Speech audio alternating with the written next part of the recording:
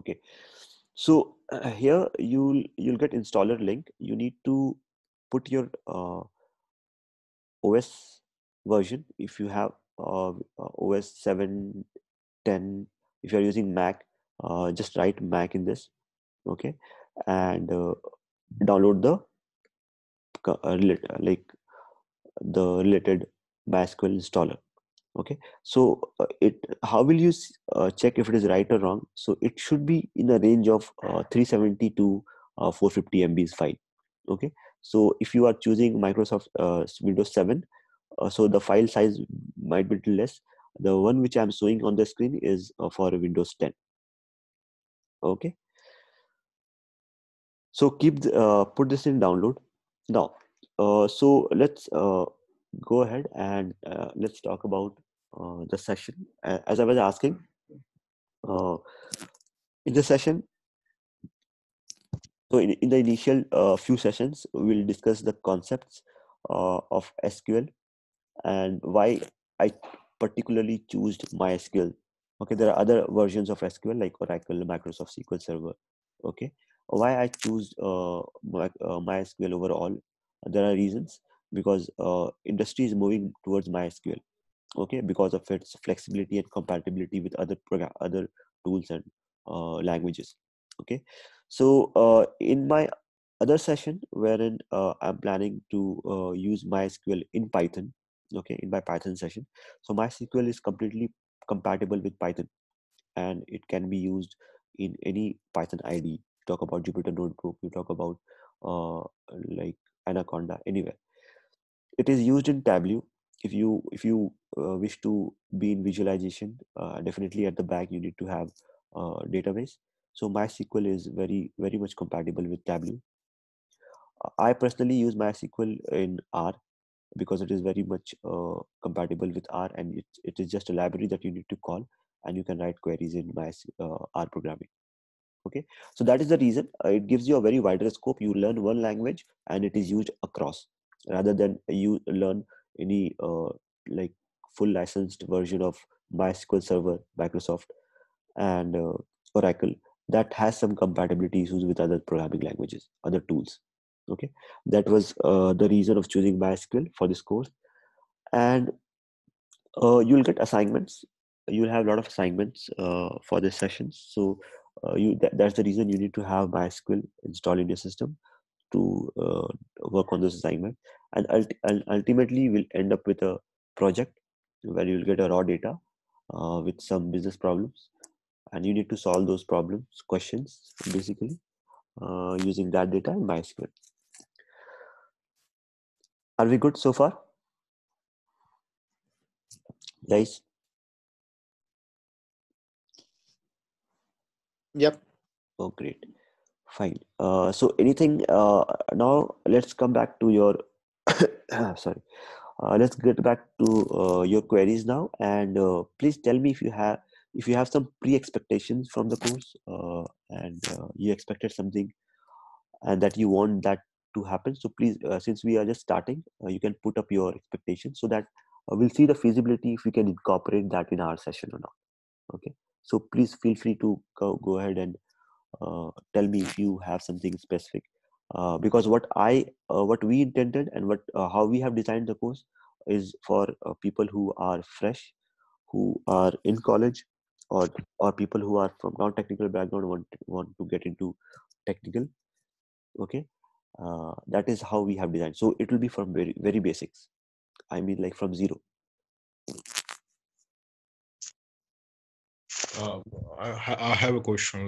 Yeah, go ahead, sir. It's totally R programming. Like it's a R course. So basically, we do not have to deal with the Python because I was familiar with the Python, so that's why I was No, like, so this is 90% SQL in the first place, 95% SQL. Okay, so there are a couple of students, candidates who have joined us from our session, like previous R programming session. Okay, oh, so we have just taken up one small case study, like let's say 30 minutes maximum, uh, in the 16 hours, to show how SQL is used in R. How can you use R Studio to call up MySQL queries or MySQL data in your R session. So that is one small case study. Okay, and in future, like we have ongoing sessions on Python and R, so we are extensively using MySQL in the Python IDE and R IDE. Okay, Okay. yeah. So, but this is extensively into SQL, so don't worry about that. So yeah, so we Okay. can. Well, we guys actually belongs to the .NET background, so we generally used to deal with the MySQL, right? Yeah, Sorry, so SQL Server. yeah. So that So was Microsoft has its own limits and boundaries. So if you use Microsoft Stack, so you'll have to use everything of Microsoft Stack, because I have been familiar with Visual Studio and .NET Framework. yeah. Yeah, Okay. yeah. Okay. Yeah, guys. So go ahead, please.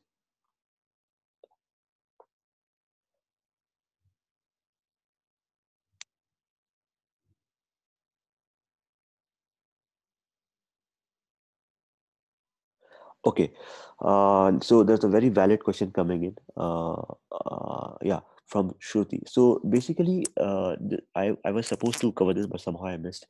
So the other reason, apart from the compatibility of data science tools and languages of MySQL, there is some other important factor that enforced me to take up sessions on MySQL, and that is that from the language perspective.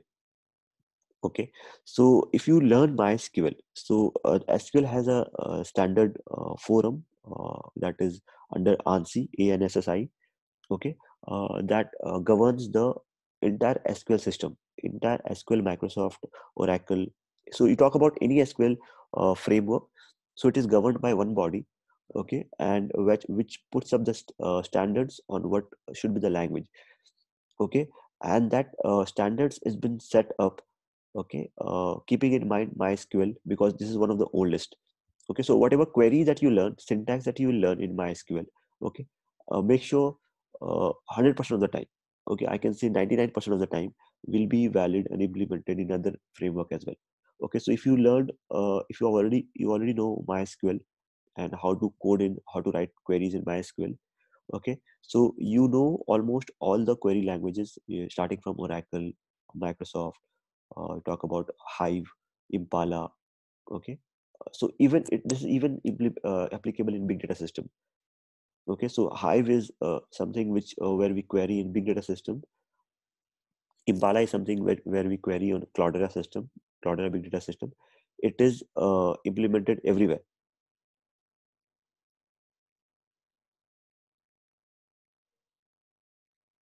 Okay, so we will come to that, Dimanshi.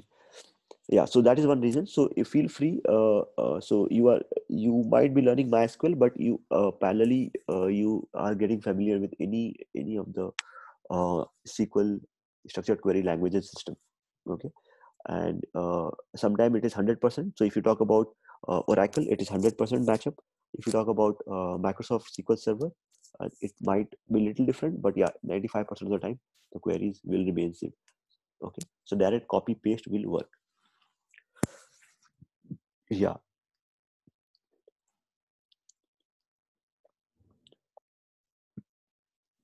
So there's a question: what is the difference between SSMS and MySQL? So, Dipanshu, what is SSMS? What is the full form of SSMS?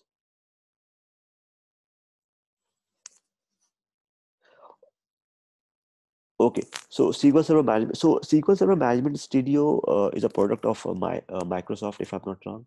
Okay, Yeah. and yeah, because in my initial days, I used to work on Microsoft Stack. Okay, and we used to use this reporting service, SSIS, SSMS. Okay, SSRS, yeah, yeah. yeah. So, so SSMS is a complete. I mean, it's a suite. We call a Microsoft suite of SQL. Okay, where you have from development environment, from data handling, ETL, okay, reporting, everything you have it in one suite, and SQL Server is a part of it. So SQL Server is used extensively for querying language. So MySQL is that. It is again the enterprise version of MySQL. Is they have the suite where they have everything from reporting, ETL, and querying everything. what we are learning is you can if you want to compare it with the Microsoft suite, we are learning Microsoft SQL Server. Okay, that's the difference. And Microsoft MySQL, like there's one issue with any of the SQL system is they come up with a lot of updates. Okay, so always, this is my personal suggestion, always keep yourself 2 to 3 updates behind the latest update. Okay, because the latest update will have some bugs, issues, patches. Okay, so to be on the safe side when you are learning, install 2 or 3 versions older, uh, to be on the safe side, right? And the later question of Dipanshi was, what I have understood is that SQL is a query language, MySQL is a RDBMS which uses SQL, uh, and SSMS is a workbench, uh, are just ID. Yeah. So exactly, that is you and me are on the same page. That is what it is. And MySQL is RDBMS, and on that note, SQL Server is also an RDBMS. Okay. So they both are RDBMS. And when you talk about non-relational databases, so you have Cloudera, Hortonwork, and any of the big data systems. Okay. Fine.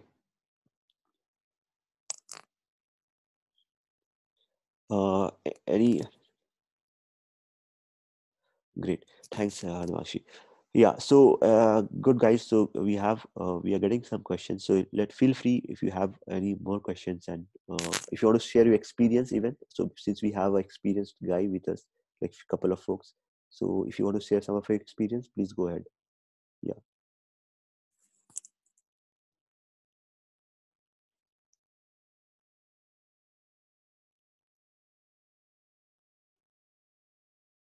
Okay. So now there are two aspects, since we are in the first session and we are installing the software. So you will have MySQL, that is a, you can call it an IDE. Okay, and then you will have one, so this is an ID wherein you are installing uh, the that database. Okay, which will get fixed up, or which will use your system as a database, some part of your system as a database, to store data, to create tables, and when you query it, so it will hit the tables and data. Okay, then you have a UI. So you can use terminal definitely to query the data, but that is not preferred, from at least from learning perspective, because writing queries in terminal at times it becomes very difficult for non-techie guys. Okay, so we have a UI that is called workbench, MySQL workbench, that will be a part of that installer. Okay, it will be a part of the installer. So this is an UI. Okay, if any of you have used R programming or a Python, so every language has two aspects. You can use terminal, wherein you can directly interact with the UI, the IDE, and then you have a front end, the better version of it from user perspective. uh, in R we have R Studio, wherein we code in R Studio. Okay, and in MySQL you have MySQL workbench. Okay, uh, there's you take 2 to 5 minutes to get this up and running. Okay, wherein just you need to set up your ID and password. Okay, and connect this to your MySQL so that it is like connected, and then you write a query here rather than writing in a terminal. So you have a good syntax writing. It will have a color coding. It will tell you what is the error. So basically that is the best part when you learn. So whenever you get an error, so it will tell you which part of the code is having an error, which is very difficult to track when you are writing a code on terminal. Okay, so we'll completely shift our discussion towards workbench. We'll not talk about terminal. Okay, because that is a pain point. Okay. Okay, so guys, I guess you all have started the downloading process, and we'll quickly start with uh, like basics. Okay, so feel free if you have any questions, so do ask questions.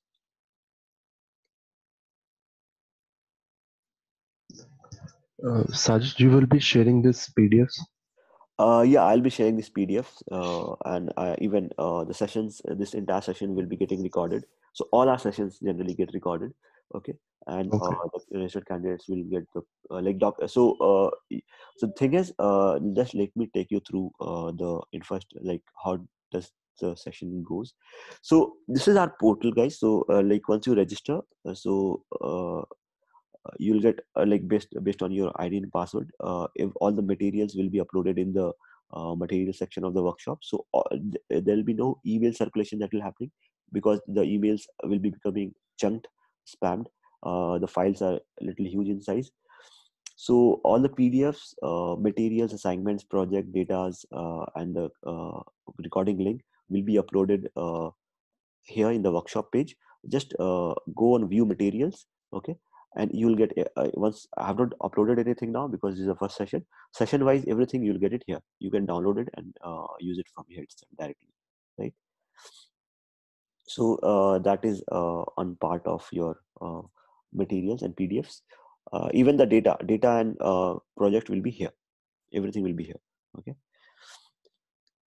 fine. So let's move ahead, guys, and we have so once we start, since we don't have our SQL system up and running, so before that we will let's try and understand the modeling part, like why do we need SQL in the first place.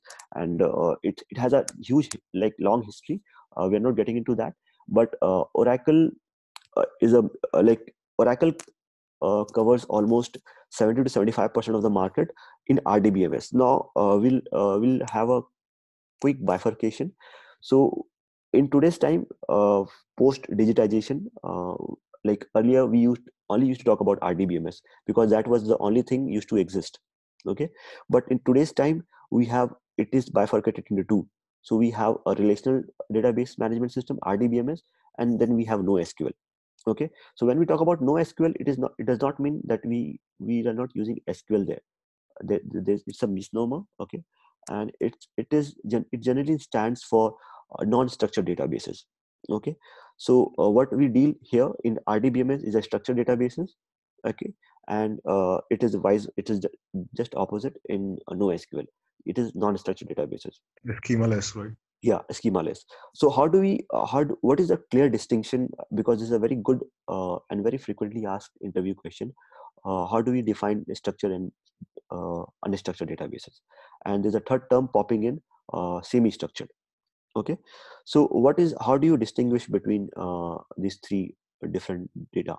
Okay, structured, semi-structured, and non-structured, and how do you handle it? So when we talk about structured, so one liner definition is any data that can be translated into tabular form. Okay, which can be envisioned, or which can be transformed into rows and columns. Okay, into a table. That is structured data, and that can be handled, and that is handled by RDBMS, relational databases. Okay, and when we talk about relational databases, MySQL is a relational database. Okay, when we talk about semi-structured, so semi-structured is something which which got introduced as unstructured, but due to technical reforms, technology upgrades, we can transform that into a like tabular and like pages and a document. So it is a semi-structure. So it was non-structured, but we can transform that into a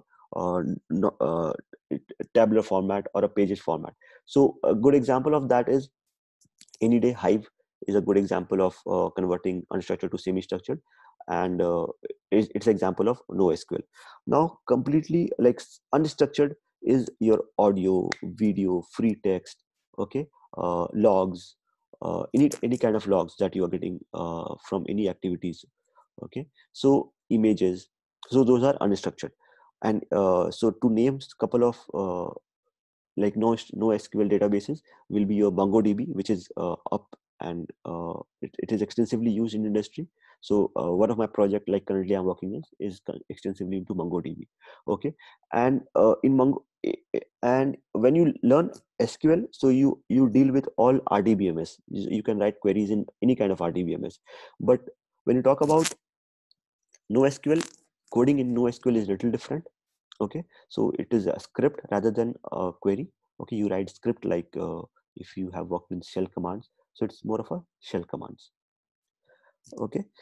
So I guess it is a big thing to discuss. Am I clear to you, or do you have any questions in this?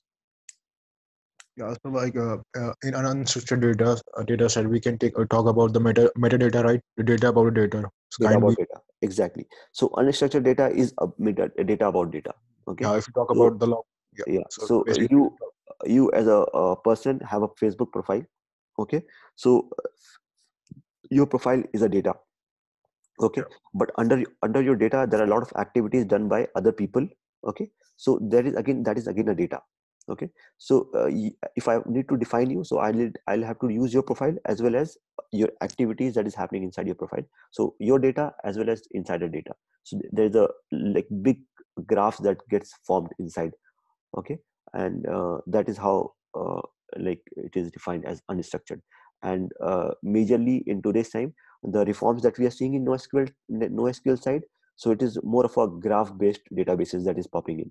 Okay. You talk about Neo4j, and you talk, that is one of the biggest, that is the technology of Facebook that is coming in for unstructured and NoSQL databases. Okay. So you can have a look how Neo4j is working. Okay. Now there's one very good point that you will love to listen. I mean, like from a learning perspective, Hive, we all have, you must have all heard about, at least we must have all heard about big data. Okay. So now big data, in big data we have a querying language called Hive or Pig. So Pig is scripting, forget about it. Hive is SQL. So they have, so Hive is developed by Facebook.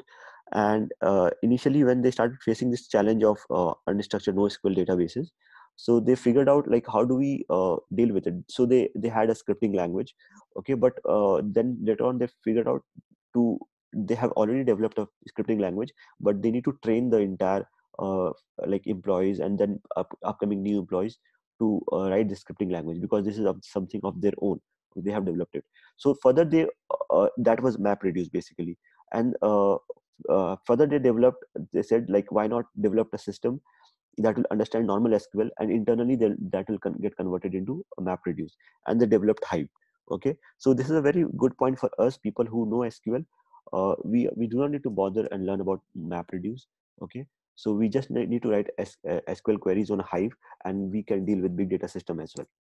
Oh, Okay. it is like sorry for interruption, but Yeah. it is like we can apply indexes on the big data so that we can reveal faster queries, like fetching Correct. the queries from the Correct. Yeah. So earlier, when I started my career back in 2013, okay, we used to code in big data system using MapReduce, either in Python or in C Sharp. Okay. Uh, so that was really difficult. But from 2014 and 13, 14 onwards, we had good stable Hive version where we used to write SQL queries, and that used to index the data, that used to help us get the data from big data system.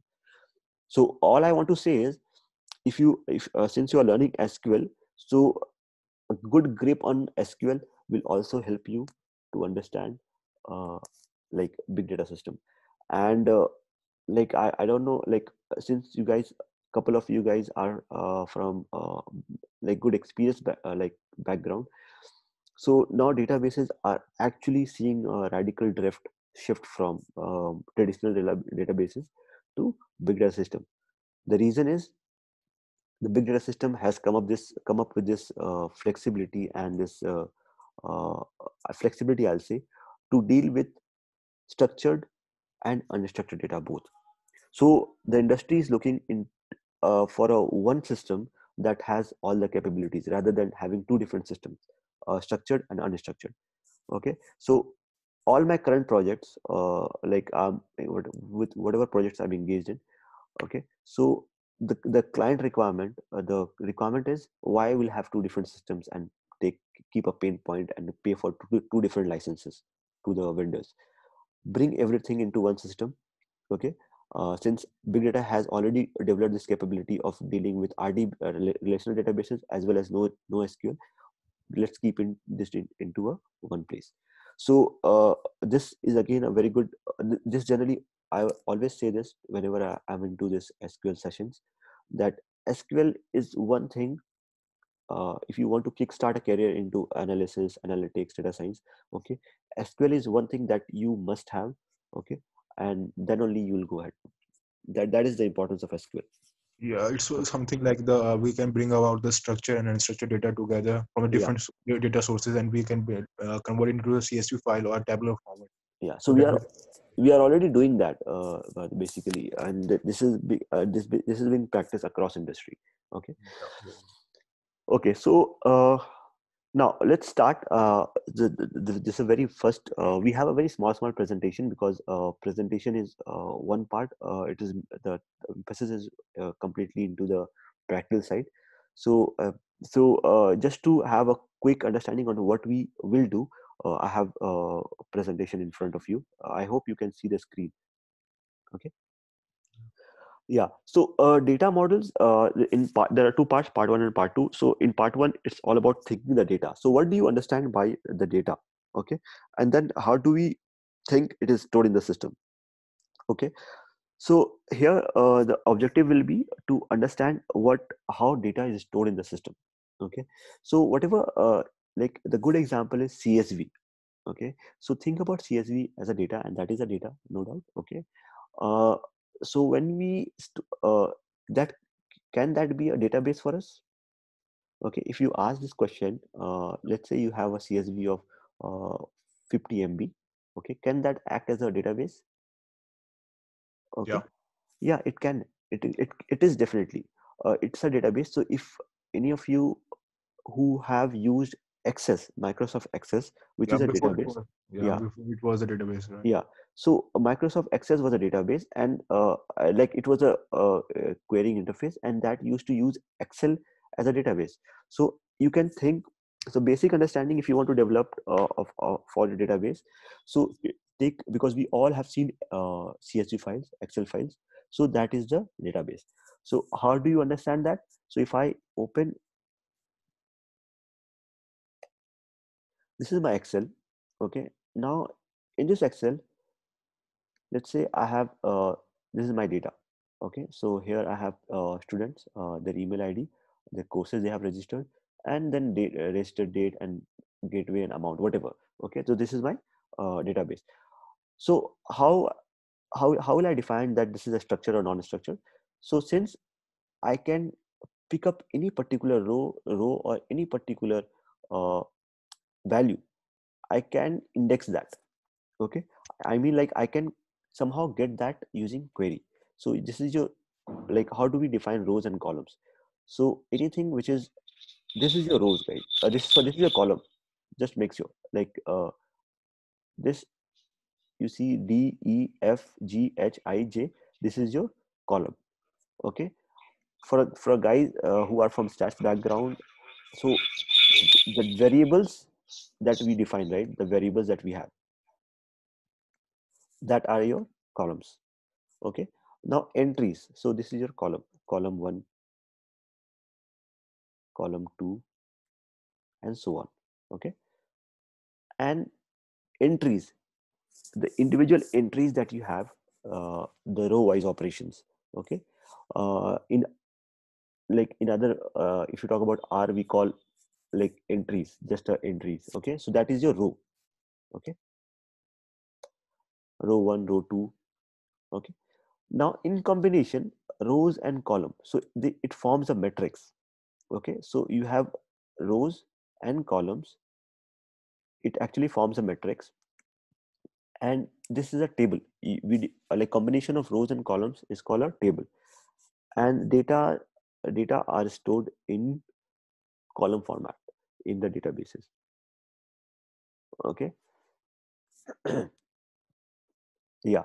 So now, like, people from stats background and economics background here, if I want to access this, so if you check here, what does Excel say? D4. So D4 is unique identity to this name.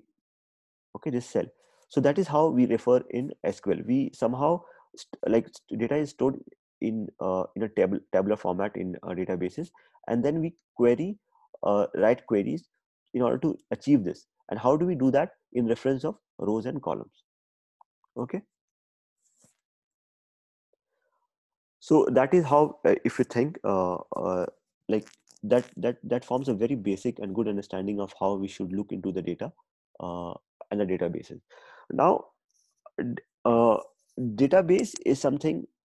This forms a very good interview question. So what do you understand by database? Okay, so a database can have one table. Okay, can have multiple tables. It is a combination of tables. Okay, it is a basically agglomeration of several data, right?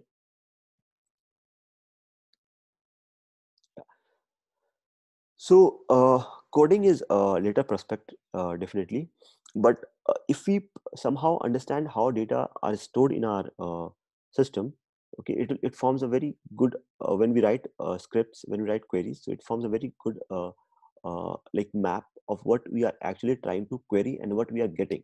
Generally, when we start, we keep on hitting the keyboards, okay, and the output is not satisfactory. It is not anywhere near what we are looking for.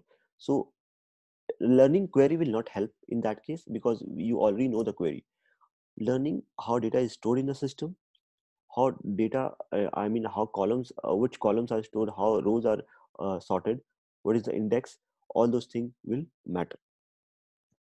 Okay. So yeah, so understanding your data is the same thing that we are discussing. Any questions as such you have? Okay, so yeah, if you have any question, please go ahead. Yeah. In the world of columnar database, Uh-huh. how this SQL fits in? Column data, if you talk about columnar database, okay, Yeah. so that is altogether a different league of databases. Okay, so that is more focused on unstructured data, okay, with prime focus on reducing the sizes of the data. Okay, that is the prime focus of columnar database. So you talk about MongoDB is one good example of columnar database. Okay, Mm-hmm. and you talk about HBase. Okay, and then you talk about Dynamo. Okay, and then you talk about this the one which came by AWS, S3. Okay, so this all these databases, like someone is columnar, someone is object based databases. Okay, so columnar is like storing, like having one column of entire entry. So if you check this, if you come back here now, like me as a individual, how my details are stored. I have one column, so column represents my quality, it's quantity, it's quality, right? So it is my, let's say, name, email ID, course, date. So these are my like if someone needs to define me, okay, then they'll have to use all my columns, right? And in Mm-hmm. columnar, this all my details forms, let's say my name is my I have a unique identity, Sajid underscore 1 1 2 3 4 is my unique identity. Okay, now to understand me in RDBMS, you'll have to understand, like you'll have to query all the columns. But here under Sajid, this is my unique identity. This is a primary. Yeah, I don't want to get into technical. This is a unique Mm-hmm. identity of mine. Okay, and you need to hit this, and under this, all this my details will be as a JSON, which will define me. Okay, so what happens? You save on memory. You don't need to store so many things, and you that is under one variable here, and you can get the details. So this forms your parent node. Okay, and under that you have child nodes, different child nodes. But that is altogether a different thing. Columnar databases. Okay, so but we can say that yes, SQL exists in columnar world, but in quite different way. Can we say that? You mean from querying perspective? Um, Not from querying. Frankly speaking, I'm not from SQL background, so Okay. I'm from SAP background. Okay. And they are talking about HANA, and that is a columnar database. Yeah. So I'll tell you one thing. Sorry, I didn't got a good name. My name is Sandeep. I joined later actually. Yeah.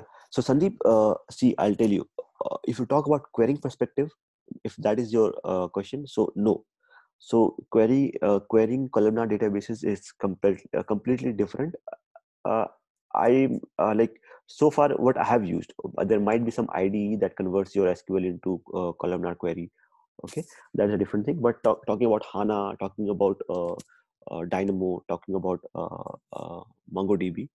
Okay, so these are your columnar, and we write scripts. So script is basically if you have seen Linux script. Okay, so where you try to get the node, parent node, child node, so you are hitting the nodes.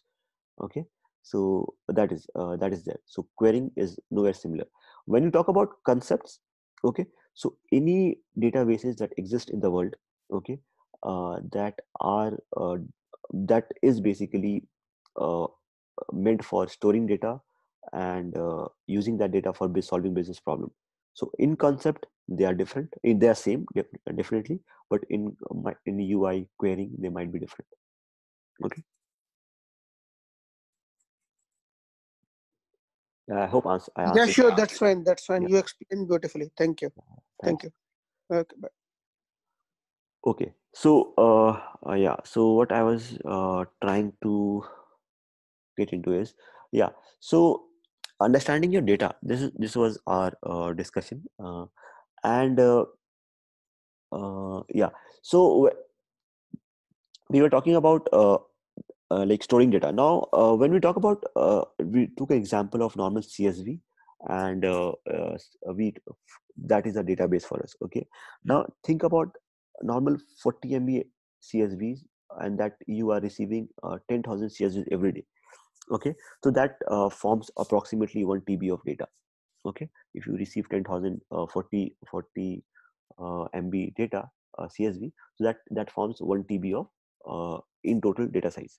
Okay, now just imagine the problem was so small that 40 MB file you can open in your mobile device.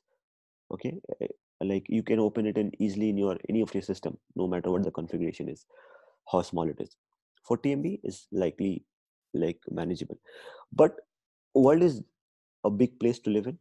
Okay, and you have so many, like 7 billion people, and companies try to achieve information of all the people. They say that we are trying to achieve store, like Facebook claims we almost have information of every people who's residing on earth, almost.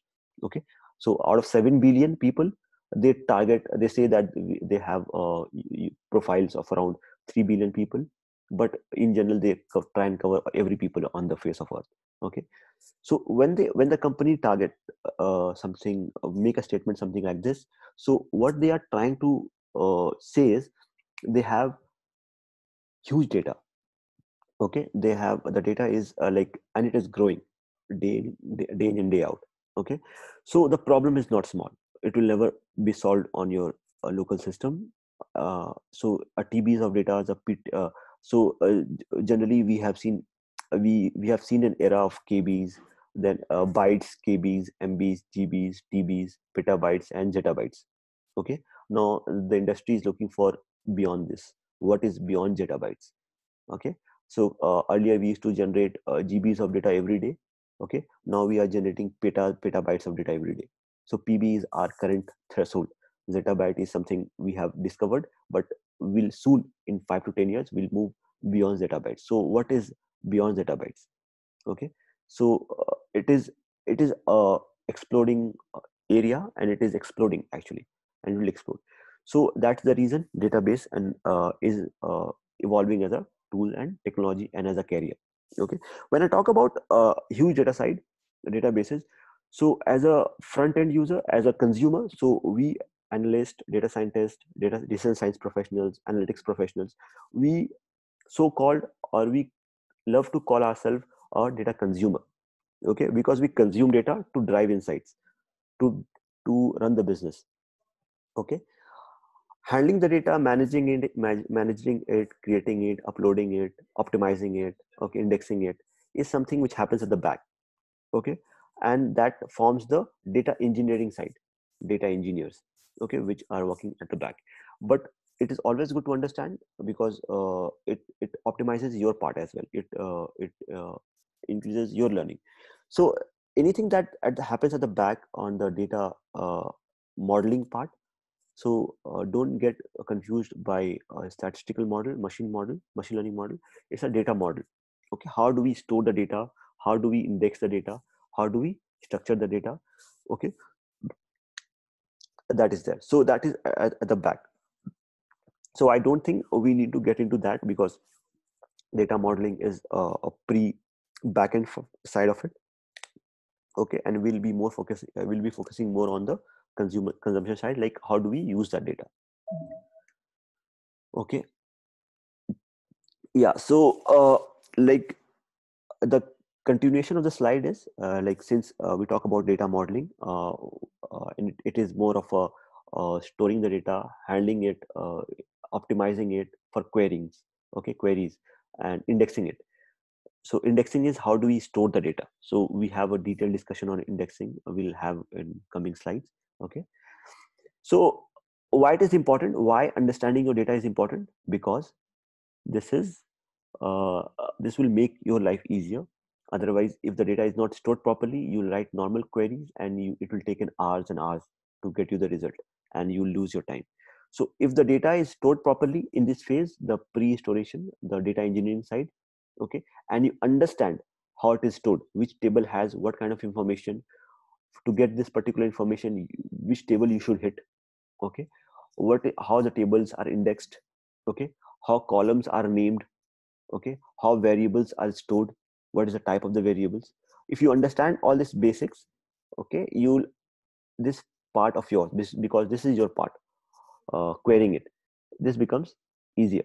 You get queries faster, okay, you get less reworks, okay, and the result that you are getting is accurate. Okay, the aggregates that you are creating is accurate. Okay, so we already discussed about it. So I got one good example of this, and this is I very normally used everywhere. So you can have a look in, if you, I don't know if you have been to banks earlier. Okay, uh, when it was not core banking, it was not completely into computer side. Okay, that time in banks they used to store all the customers, all the like customers who have accounts in their bank, in this way, okay, with their names. Each drawer has, you even get this in the medical store now. If you go to medical store, okay, in the medical store they'll have drawers where they'll say A to B, then C to D, E to F. So what does that mean? In A to B, you'll get all the medicines which whose name starts from A, B, C, like, okay. So if you are searching for, let's say, strepsil, so they'll open the drawer which has S written in it. I guess you have all encountered this situation, because everybody buys medicine, right? Guys, can you Yeah, make yeah, a relevance out of it? So yes. banking, Yes, yes, yeah. So yes. banking might be difficult, because I guess people are in quite our audience are quite young, so they might have not seen non-core banking. But medicine we all have seen. So why do we do this? If you have not done, just imagine a situation that will give you a good understanding why we need to do this. Okay, so let's say if you have not done proper labeling or indexing of the medicine, and haphazardly we have kept all the medicines in like any drawer. Okay, just imagine if you went and you wanted to buy let's say paracetamol. Okay, the people will have to search the entire shop to get you the medicine, and that would might have taken an hour or half a day. Okay, So they came up with this idea: why not label the drawer with particular letters and store all the medicine of that letter, starting with that letter in that drawer. So if you need paracetamol, they directly open the P drawer and they'll search for the medicine and then they'll give it to you. This becomes faster. So similarly, let's say here we are 14 people, we can easily become 1400 and 14,000 in coming days. So this 14 people information, if we store haphazardly in an Excel file, okay, let's say here in this Excel file, and we need to look for, let's say, like uh, pile, okay. So one quick option that we have is Control F, but that does not work in databases always. You cannot Control F there. So you'll have to individually look for name, and then ultimately you'll end up looking in pile, and then you'll select this. Okay, just imagine you have 10 lakh rows and you need to search pile, so you'll have to go individually and look for it. Okay, so database management deals with all the tools, techniques, technologies, concepts to store the data in a way that the searching becomes optimal. Okay, because ultimately they are storing the data, we are storing the data to query it. Okay, and to query it, you need to take less time, and to take less time it needs to be stored in that way. Okay, so storing and indexing is important. So we have a detailed discussion on indexing, but indexing, when I talk about indexing, I'm talking about labeling each rows uniquely. Okay, so indexing is this on a nutshell. For now you can understand this. So I'm trying to label each rows uniquely. Okay, that can be your like employee ID, that can be your student ID, that can be your like PAN card, Aadhaar card, voter card, whatever. Okay, or unique number. So what happens, I know Ashmita is like one. uh, so one indicates, so the database understands one. One is what? This Ashmita and her details. Okay, what is nine? Gaurav and her and his details. So this becomes very easy when you index it. So this is your indexing in a nutshell. So there are different kinds of indexing. We'll see what is primary key, what is foreign key, what is all those things that will come into picture. But for now, unique identity to each row is your index. Okay, so at the back, when data engineers work, so they make sure that your indexing is done properly, your data is indexed. Okay, so again, the same example of columns and rows, which we have already discussed. So people from like stats and economics background, variables is your columns. Okay, okay, and instances is your row. Each instance is a row.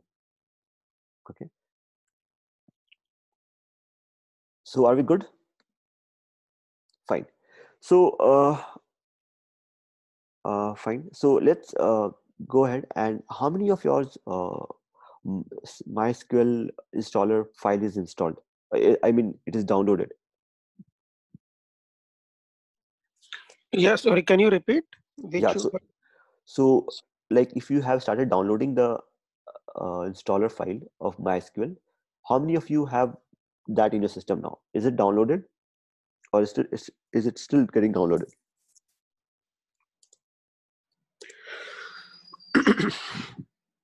No, sorry, Okay. actually I joined late, so I'm not Yeah. aware about it. So no worries. So what happened is, like, I'll again put the link on the chat. So you need to download Microsoft installer. Okay, so that because we have this complete session on Microsoft, on MySQL. So we have asked everybody who have joined the session Mhm. to download the MySQL in the system so that we can install it. Okay, once we install it, then only we'll be able to uh, run it. So guys, what you can do is, I'll first of all I'll stop the recording. I'll Okay, so let's go ahead. Yeah. So our second discussion, like, it's based on data models. Like, how do we? It is just a theory, because we are not getting into a lot of. Okay. So yeah. So learning objective from this is describing data models and like what is data model first of all. So what we discussed is like when we store the data, we need to understand certain we need to understand certain practices, and when we query the data, we need to understand that practices so that our query becomes easier. Okay, that is the whole idea. Okay. Okay, so yeah, so if you see here, so you get the feel of it, the real life scenario. So what is data modeling? So we have like my information. Let's say me as a employee of X company. Okay, so I have some certain my demographics details. Okay, wherein I have my name, date of birth, family, my previous experiences. Okay, so all my blood group, phone number, email ID, all those things.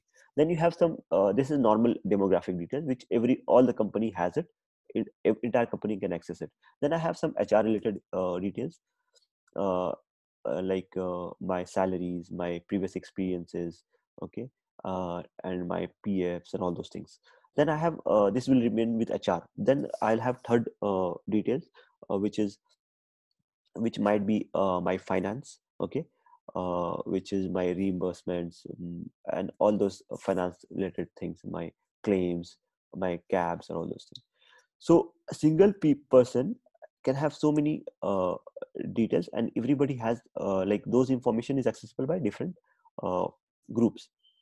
Okay, when we store it, so what is common? Common is me, okay, as an employee. So that becomes a very key thing.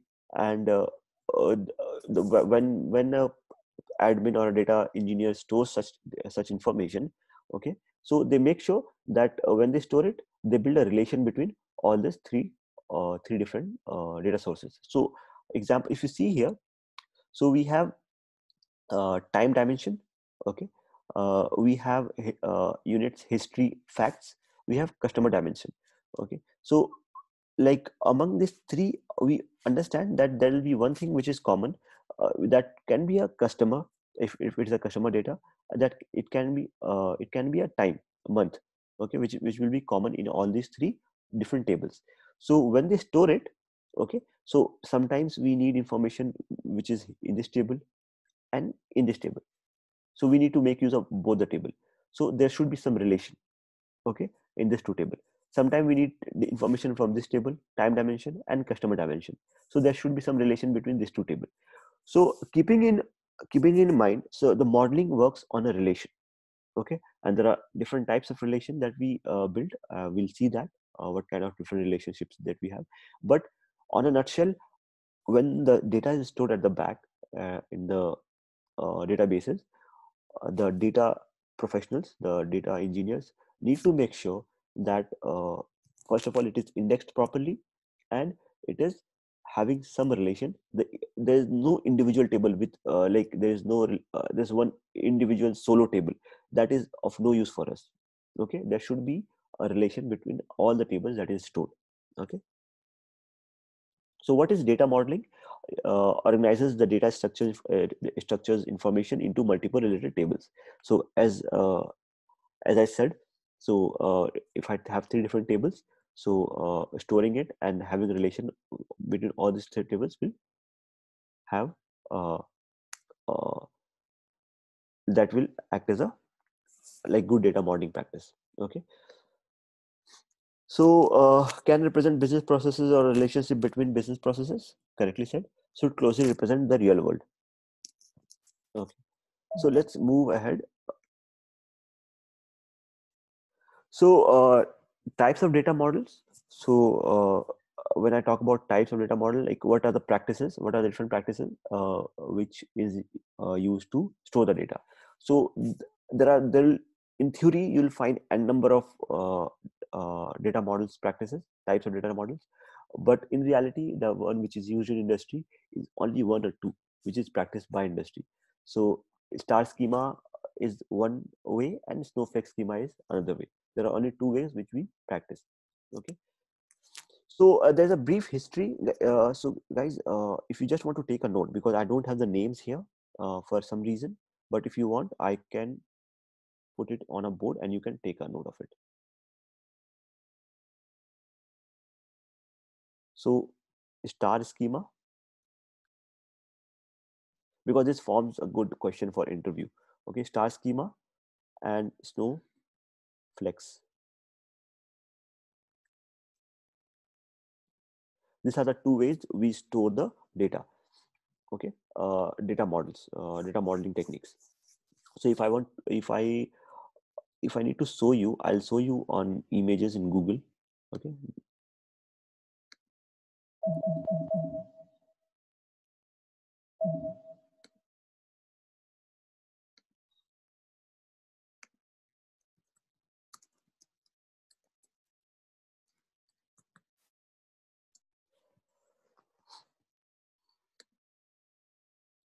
Yeah.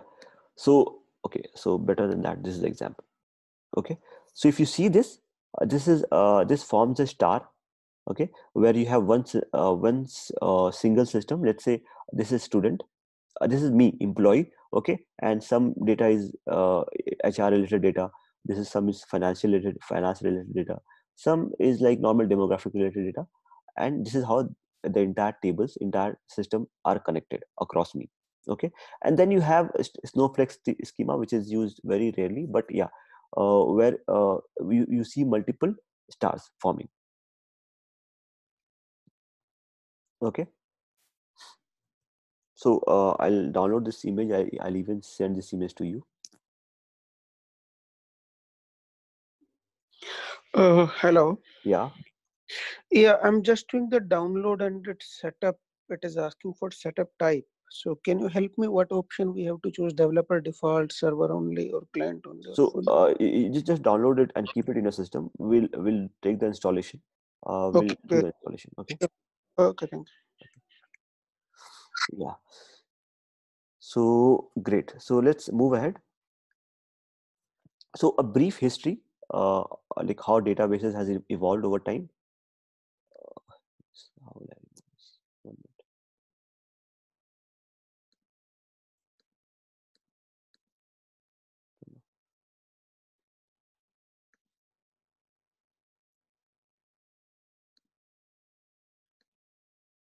Okay, let me. I'll remove it later on. Yeah. So like as I said in the very starting, at the very starting, that we started databases from long time back, and it started. Okay. So okay. You somebody Sandeep, you asked a question, right? So Deepak has already answered in the chat, so please refer to the chat.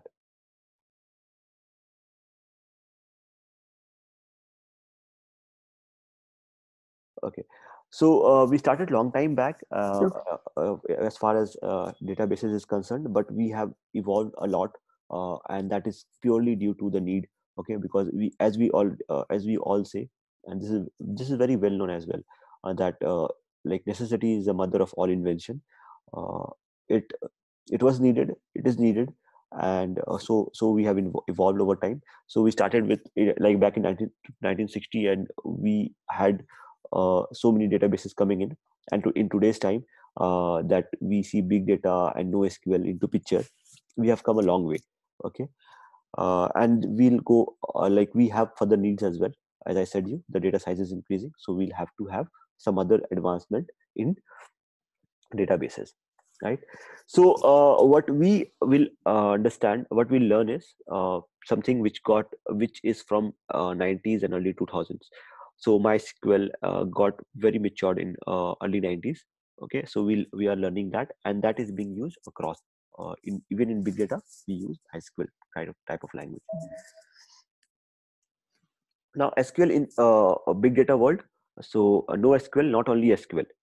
Okay, so when I talk about people generally say no means no SQL is no structured query language. That is not the case. We have structured query language extensively in that. Okay, but apart from structured query language, we have other concepts. Okay, like documents. Okay, and scripting in that. that will enable us to deal with the unstructured data.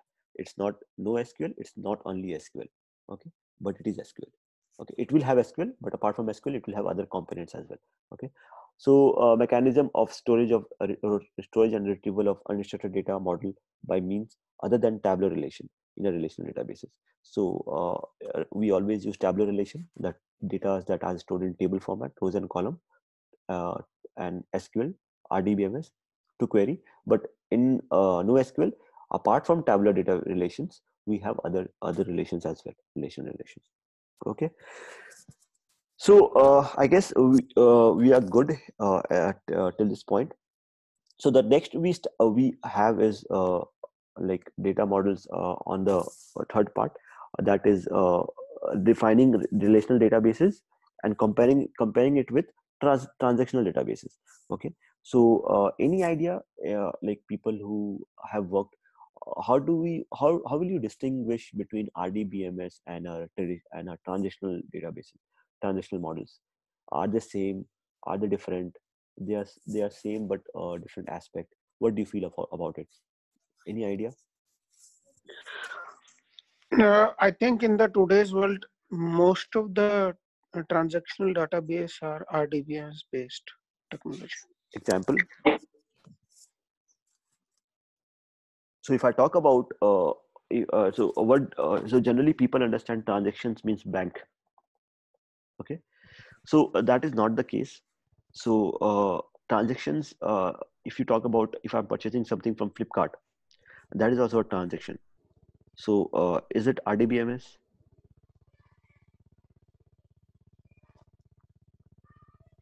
Yes. Okay. Any other thoughts, guys, from the audience? Fahad, you guys are like, and Deepak. Because you are buying something from supermarkets or online, I think that is a transactional data. Like on what date we purchase which things, and I think that is the transactional data. Okay, and that can be handled in RDBMS. Yeah, I think yes, we can handle in RD because it is not a big data, so we can. Okay, so now the reason we are comparing it. So what is the reason? Because this forms very important. This becomes very important, at least when from understanding big data perspective. Okay, understanding what is the need of the like moment. So like earlier, I used to hear a lot that transaction means like people withdrawing money from ATM, going and withdrawing money by check. So that is a transaction. So later on, that got overheaded by this uh, supermarket, retail, manufacturing. Okay, and then now in today's time, we see a lot of transactions happening online, like e-commerce, Flipkart, Amazon. Any example that you take? Yeah, last week I read an article where I saw Mindra handling around 15,000 orders per minute. I think they need of big data. I think so. No, it's So yeah, so that's what my point is. So that is where I'm coming in. Okay, so to be very frank, okay, and in today's capability, though we are improving a lot, the what we see in relational databases today, okay, 10 years back that was not even imagined. Okay, it was not even imagined that we can do that stuff in RDBMS.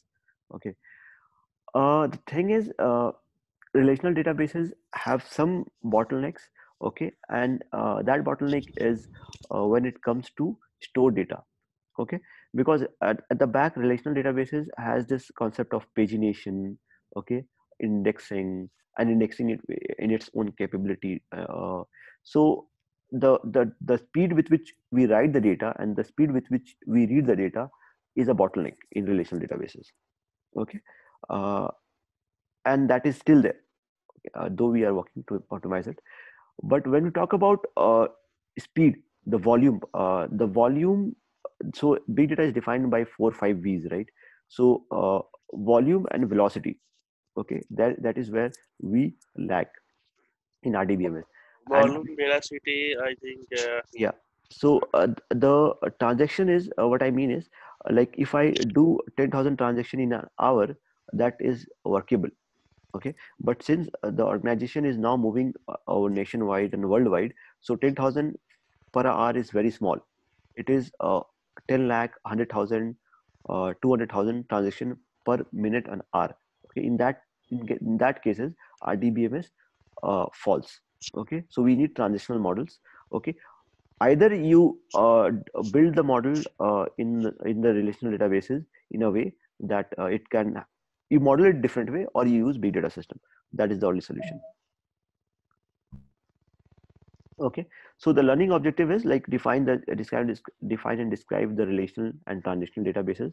Okay, so examples that we'll take is your retail example. So like someone going and buying something from Pantaloons or a Walmart. Okay, that is a transaction that we are doing. Okay, and then uh, like, can you please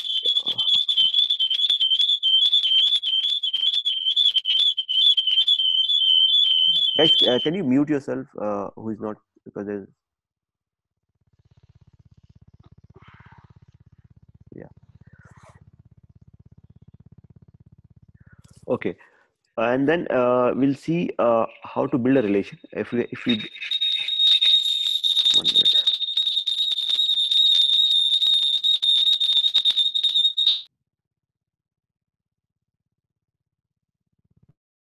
Yeah, so to build a transitional model, like how do we build a relation, that is important. Like how a employee table should be related to department, and department should be related to HR. The how do we build this relation is important, so we'll check that. Okay, then we come to the concept of primary keys in a database. So and this there's and then we'll explain the ER diagram. So entire thing in RDBMS revolves around ER diagram. So what is ER diagram? ER diagram is your entity relationship. Yeah. So how do we build a relation between different tables? One to one, one to many kind of relationship. Yeah. Mm.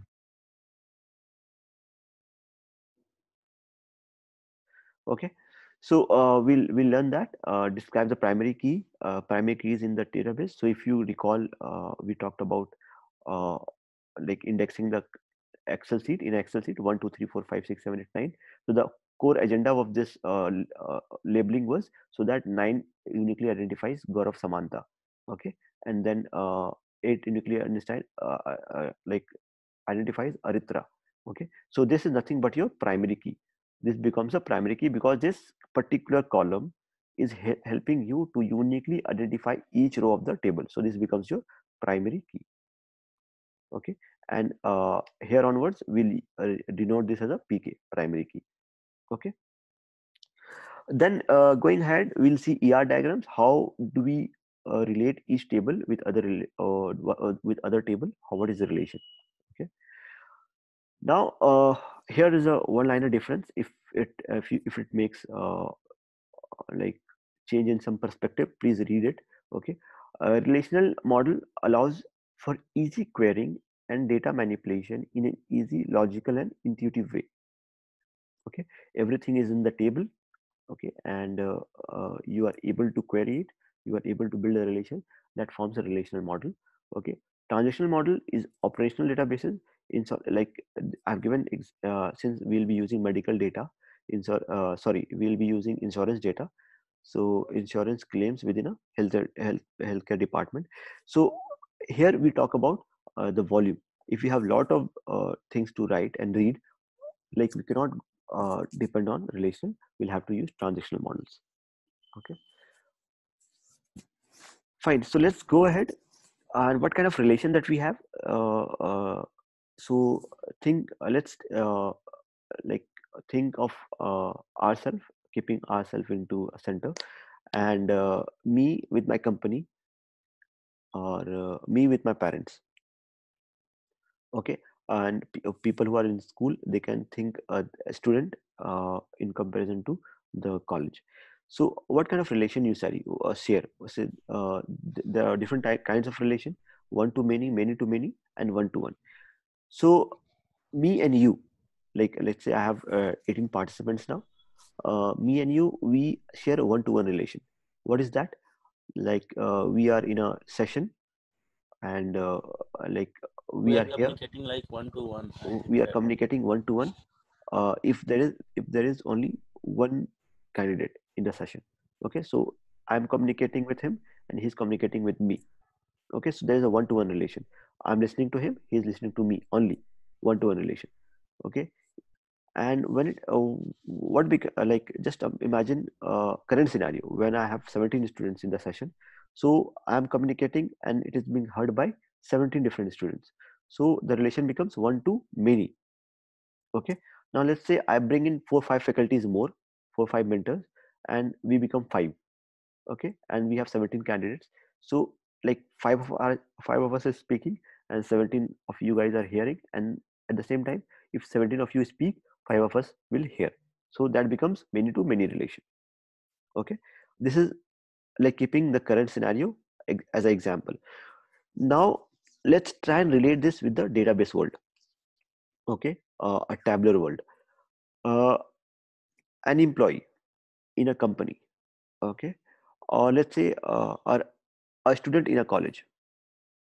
Student has one two, and there are so many departments. You have computer labs, you have science lab, you have economics, statistics department. Okay, subjects. So there are faculties. So like faculty, like you report to different faculties, you go and meet every faculty, so that becomes one to many relation. Okay, you as a student, you meet so many faculties, so that because they are taking classes, so it becomes one to many relation. Now talk about many to many relation. Okay, so teacher to there are teachers. Okay, and teachers to teacher relation will be many to many, because there are many teachers, they're communicating with each other. Okay, then it becomes one to one. Like what is one to one? So let's say you have one friend in college. Okay, so you and your friend share one to one relation. Okay, right, is it clear, the relationship description? So once we portray the same thing in your table format, so you'll understand how do we how do we use this actually. Okay, now with relationship, so in ER diagram we have entity relationship. The term is ER, entity and relationship. So we understood the relationship. So can anybody tell me what will be the relationship between principal and the teacher? Oh, one to many. One to many, correct. And teacher to principal? Many to one. Many to one. Okay, okay. And any real life example of many to many? Any let's forget about many to many. Any real life example of many to one to many? One to many.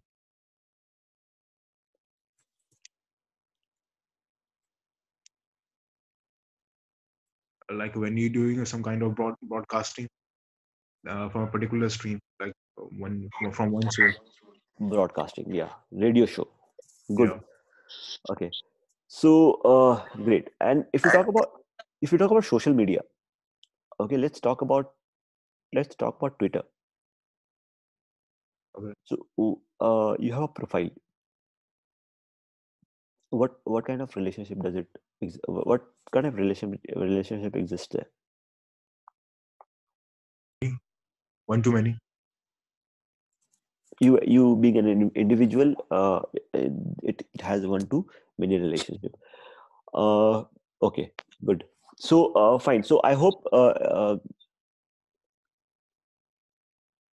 yeah, so there's one example, very real life example coming in from Dipanshi. Okay, so she says like customer placing multiple orders. So uh, think in from the database perspective, tabular perspective, what kind of relationship does it have?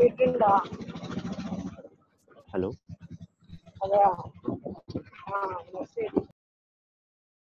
Yeah. So what kind of relationship does it have? Oh, if a customer places multiple orders?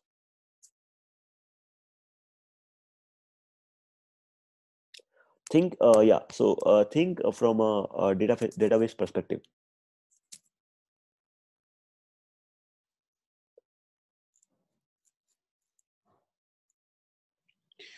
Should it be one to many or one to one? There will be a confusion. I'm 100% sure. Now tell me with a justification.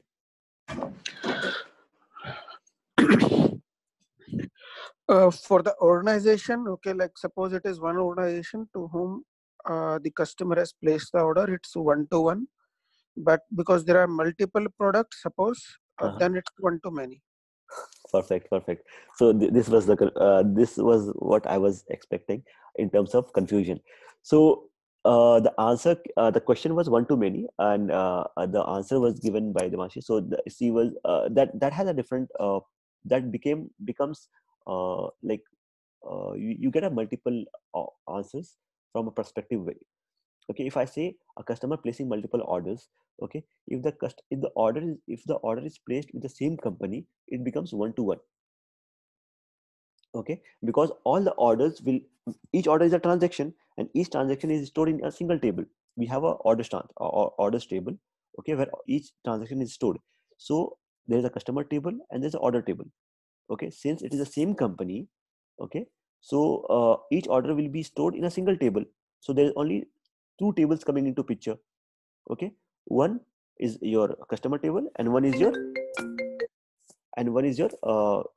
transaction table. So one to one. Okay, but if I talk about multiple product from different companies, or like let's say different brands, let's say each transaction is stored in one brand, one brand is stored in each table. So then in that case it becomes one to many. Guys, are you with me in this? Is there any, do you have any confusion? I'm fine with it. Any difference in thoughts, or please come ahead if you have. Dipanshi, is it fine for you?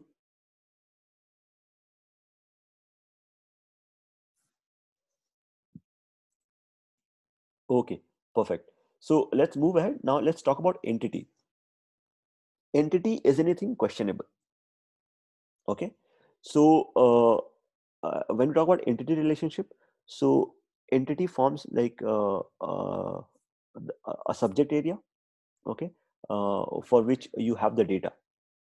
Okay, so and how that data are related to other data, that becomes a relationship. Okay, fine. Data model building blocks. So one to many, customers to invoices. This is one to many, and many to many, student to classes. This is one example that we have seen. Uh, uh, just have a look once we start coding. Once we write queries, so we'll see a lot of it. But this is how the diagram looks like in real life. When the data engineers get the the details, like what they need to build, they actually get this. Okay, they get different sets of data, and what is the relation between that data they get, and then they start working and creating a model.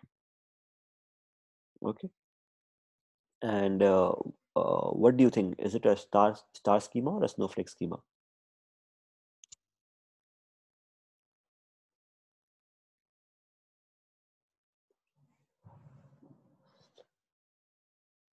Guys, any guess?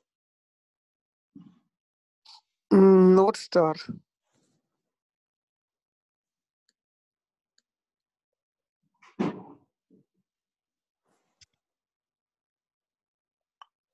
This is not star, so it's a snowflake schema. And the reason is just keep, there's one sleek distinction, and that will help you to identify everywhere and anywhere. If there is one center node, okay, and all the other nodes are connected to that center node, it forms a star. But here we see there's nothing called centers, one center. So this has two links, this has two links, this has three links. Okay, so this is a snowflake schema. Okay, so I guess we are good here. Let's move ahead. So this is little more like practical based. If you see, uh, Like you have products, you have pairs, you have facts, you have period, you have prescribers, you have patients. Okay, so this is how it looks like. And like you see a arrow here. So the arrow has a indication. It indicates, so what it indicates is basically this fact is related to pair. Okay, by pair pk. Pair is the id. How they are related? They are related by this d underscore pair. Okay, pair underscore d underscore id. Okay, now when I talk about this, so this fact f underscore fact is related to d underscore product. And what is common in these two? So if you see, you have product dim id. Here also you have product dim id. So product dim id forms a common column between these two, and these two tables are related via by this product underscore dim underscore id. Similarly to all, you to join a table, you need minimum of one common column. So the common column can extend to two or three. Okay, but you need to have one common column. Okay, and that is called primary key. So if you have a common column between two tables, via which you can join. Okay, you can join the table, you can join these two table, d pair and d fact. That is called a primary key. Now primary key can be one, two, or three, multiple times. Okay, that is fine. And this relationship, how these people are, how these two tables are related to each other, is called relationship. Okay, now how, here it is not clearly, like you cannot say clearly, since until unless you see the data. But this relationship, the relationship that we are talking about now, one to many, many to many, one to one, is this relationship, the arrow which you see here, this arrow. Okay, so this forms a relationship. Does this table and this table says one to one relation, one to many relation, or many to many relation? Okay, this is defined here. Okay, any question guys here?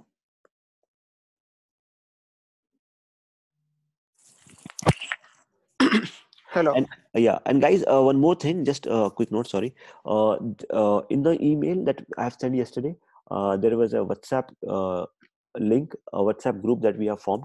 Just join that link, WhatsApp groups, to keep the discussion on, uh, because we'll have a session on Saturday and Sundays.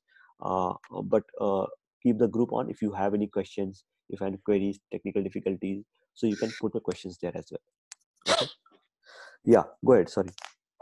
Yeah, frankly speaking, I'm not aware about the mail which you have sent. Okay. You might have sent yesterday. So Yeah. can I share that over the chat? Yeah, just drop me all your email IDs, guys, who have not received an email. And, Mhm. like everyone who did not receive an email yesterday, uh, I'll put it in the chat. I'll take it from the chat and I'll send it across today. Yeah. Apart from this MySQL download which we are doing, how you're gonna take our PC on sharing We'll do it from here. This Zoom has that flexibility. We'll do it from Zoom? here. So I need to check, okay, whether in my PC Zoom is there or not. So Yeah, just check. Make sure that you have Zoom in the Zoom. Yeah. So yeah, quickly, let's like there are couple of 2-3 more slides. Let's do this and then we'll start with the installation. Yeah, because we are running out of time today. So we have a detailed discussion, but yeah, let's make sure that we are clear on this now. Okay, I'll zoom it a little bit for better visibility. Guys, everybody, have a look into this diagram and let's try and understand. I don't know who have drawn this, but yeah. So we have 6 tables. So the boxes that you are seeing resembles a table. Okay, so let's get into the technical jargons, whatever jargons we have, and clear it out from here. This is a table. Each box represents a table. Okay, and this is a table name. D underscore product is a table name. D underscore pair is a table name. D period, D prescriber, and D patient. These are and then D F fact. These are 6 different tables. Okay, now each table has its own attributes. So this is your attributes: product dim id, market name, generic name, product name here. Sorry, this is a market name and then product name. These are all attributes. We term it as an attribute in the world of database. Okay, so each table has its own attribute. Okay, now there are some common attributes, and only if you have a common attribute you will be able to build the relationship. We are clear on this so far. Okay, so if you have a product dim id, so we'll be able to relate this table with other table only when it has any of the common column. Okay, and in general we build any relationship on the key, on the primary key, foreign key, composite key. There are a number of keys, but let's restrict our discussion towards primary key. So we can build relationship between two table only when we have a primary key. I'm talking about like best cases. People might come up and tell that I have a market name in common, I can build a relationship. You are free to do that. Okay, and in worst cases it happens. So I have built a relationship between pairs, a market name, okay, string value.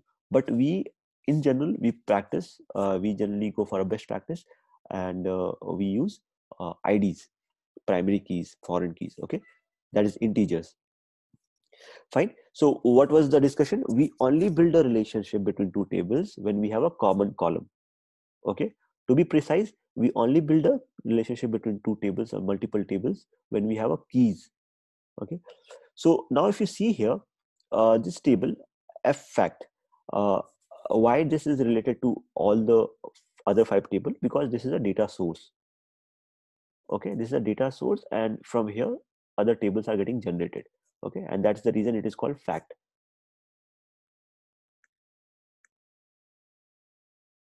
Okay, perfect. So so far, any question, guys? People at least from non-technical background, then I can go ahead here from here.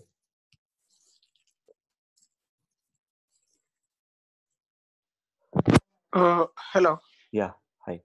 Yeah, I just want to ask one thing. In the changing world, like where we talk about big data database, which might not be purely a relational database, like with table and rows, what is the future? Is it like RDBMS with MySQL going to stay for some time, or? This question is generally like I was in a convention, okay, and this everywhere this question is being asked. Okay, what is the existence? What is the future of SQL? Okay, and like for 100% I can say, okay, there's no certainty, like technically and statistically 100% saying something is always wrong, but 99% I can say that SQL and RDBMS will be there. And the reason is, there's one reason, because the dependencies and the systems, the infrastructure that we have, okay, uh, we cannot in a day or a month or a decade or a 2 decade, we cannot ramp it up. It is not possible. You just check the dependencies of RDBMS in today's time. It is enormous. It still RDBMS still comprises 80-85% of the industry. Okay, it is just in this 10 years, 8 years, big data, no SQL, it was just able to take 10% of the market share. Okay, but still 85-90% of the market share is still being occupied and being like ruled by RDBMS, and you cannot expect to like get it zero or completely ramped down in 10 years or 20 years or 30 years. This is never going to happen. Okay, so what is going to happen is RDBMS technically will revamp itself. Okay, become more fast, work with all its challenges like speed, volume, velocity. Okay, and it will remodel itself. But telling that this will completely go off is a vague statement. It's completely vague statement. Okay. That's really good. Can we say maybe in some time to come, this indexing and aggregate, Yeah. that might go away? No. Why? So how will you? So again, aggregation is what industry works in. The entire analytics and data science industry works on aggregates. Okay. So who uses tables? See, why I asked this question is like SAP has come with HANA. Oracle is also coming up, okay, with memory database where the aggregation, okay, and indexing might work on the fly. Mhm. So that's why I was just trying to understand. We are understanding, grasping the concept where a lot of stress is built up on sorting, aggregation, okay, indexing. So are this concept going to relevant maybe 5 year or 10 year down the line, or See, how do we measure up? The best thing to foresee future is to understand what is happening current. Okay, that is how we foresee future. Where is the industry moving in, and what is going to happen next in at least in a decade or so, right? Mhm, mhm. So indexing is one key area. Like I have a couple of my friends who are pursuing their PhDs in data mining and optimization of databases. There are a couple of folks. Okay, someone is in US, someone is in India as well. So their research is in this indexing and optimization and compression techniques. Okay, so since they are researching, they are working on the same. They are working on the existing technologies, existing techniques to revamp it, to remodel it. Okay, so you talk about this memory databases, and you talked about this on a go indexing. How is those like getting derived? So they are existing They are using the existing concepts. Okay, they are just moving the like type of they are working on the speed, so they are not using the hardcore hard disk or the to store the data. They are using ssds, solid state devices, so that solid state devices has a very like the speed of processing is very high, so ultimately the indexing will happen very fast, and these people are terming it as this indexing will happen on the fly. So nothing is happening on the fly, so they are just using a good memory for better speed so that people don't feed it. Okay, but indexing, like I mean, like if you think technically, the way it is built, entire databases is working on index, right? So it is going to be there. But yeah, the techniques, tools, infrastructure might change, but we'll not see a completely different version of it, but we'll see an improved version of it. That is what I wanted to say. That's it. yeah, thanks for it. Yeah. Really good. Okay, thanks. Guys, any other questions? Okay, so let's move ahead. So we have a. I wanted to discuss a couple of things here in terms of facts and dimensions. Okay, due to shortage of time, do one thing. So let's try and understand this, and then in the next session we'll take it from here itself, because there are a lot many things to be discussed, and we have facts here. F facts generally forms the data source for other tables.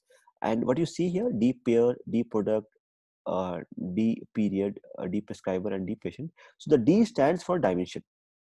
Okay. The F here stands for fact. Okay. D here stands for dimension. Now, what does it mean? It means fact is a transactional data, or like all the transactions that happens comes and resides here. Let's say, like as Dipansi was saying, like a person has placed 5 orders. Okay. So the order details, the like product name, brand name, amount, transaction time, and all those things, address where it will be delivered, will come and sit here. Okay, all the transaction detail, all the 5 transactions will come and sit here. But who purchased it? Let's say D pair, or the person who paid purchased it.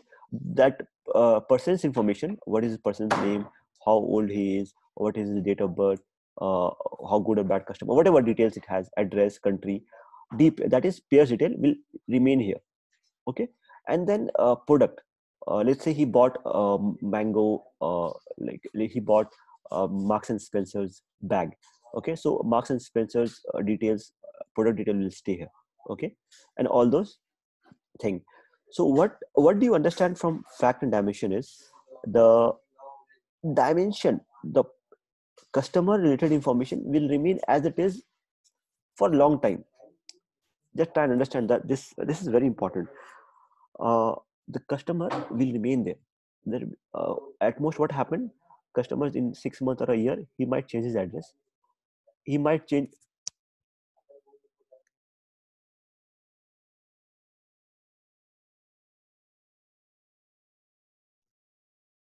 So like he might change his address after a year, or he might change his phone number after 2 years. That is very less. That happens not very occasionally. And then product. So Mango or Marks and Spencer is selling his bag, their bag might change its cost or something. That will come in this idea. But transaction as a thing keeps on happening. Okay, and all the transaction are stored here. So this forms a transactional database. So all the transaction is stored in one place. Okay, that is called fact. Okay, and all the aggregated value, you aggregate the transaction and you store it in the dimensions. So this is the concept of fact and dimension. Okay, I pre-assumed that there is a confusion. Okay, yeah, definitely I'll share the recording. So I pre-assumed there will be a confusion because the confusion should be there. Okay, if you don't ask questions, I'll not be able to explain you. So my thing is, all the transactions will stored in the fact. Okay, then you have dimensions. So you need to understand what is dimension. Dimension is, in a layman language, if I want to tell you, anything that is very static, that did not change a lot. Okay, that is a dimension. Fact is transaction. Whatever transaction you do, and transaction happens on every second, every minute, right, is stored here. Now each dimension is linked with fact via primary key. Okay, if I want to see, as a customer Sajid, how many purchases he made in the year 2019. Okay, so what I'll do is, I have my information here, D customer, D pair, the Sajid, my name, my customer ID is here. I'll pull that customer ID from here. I'll go and hit this table. I'll search with those customer ID. Okay, since that is my primary key here as well, I will look how much amount I have paid over time. I'll sum that all and I'll be able to answer the question, how much did I spend in 2019? Simple as that. Okay.